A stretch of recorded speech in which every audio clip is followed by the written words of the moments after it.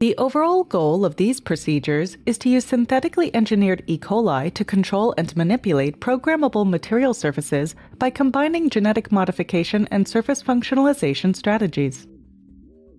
This method can help answer key questions in fields such as molecular medicine and environmental monitoring. By using genetically programmed cells to interpret a local environment and modify a functionalized material accordingly, we are providing a modular tool for a wide variety of applications. The main advantage of this technique is that living cells are able to act as dynamic sensors capable of reading, processing, and recording the conditions around them via functionalized interfaces.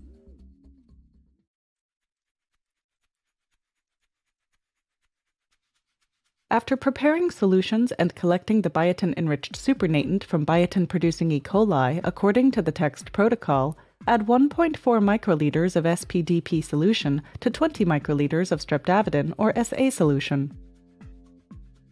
Wrap the tube in aluminum foil and incubate it at room temperature for 1.5 hours to allow the SPDP crosslinker to bond to SA via an amino group, forming a pyridyl dithioactivated SA.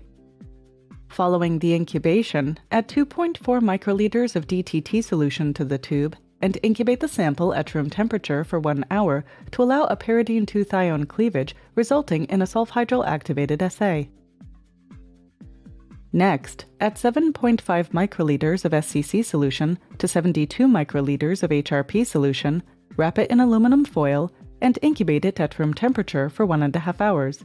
This results in a maleimide-activated HRP bound by an amino group. Mix 17 microliters of LC-LC biotin solution with 200 microliters of BSA solution, wrap the tube in foil, and incubate the sample.